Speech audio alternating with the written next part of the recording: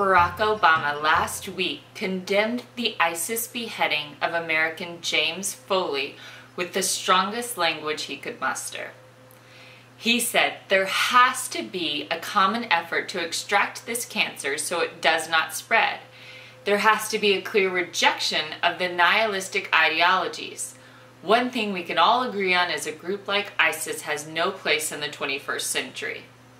When Obama condemned the murder, he called the ideology of ISIS nihilistic.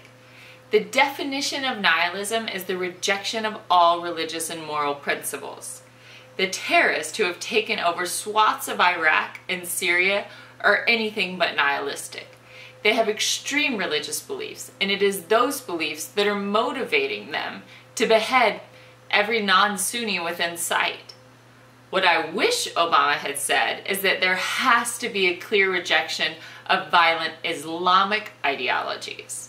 Then I would have known that our commander-in-chief understands the very real threat that the world is facing. If he is too politically correct to name our enemy's belief system, then he absolutely lacks the credentials and courage to defeat them.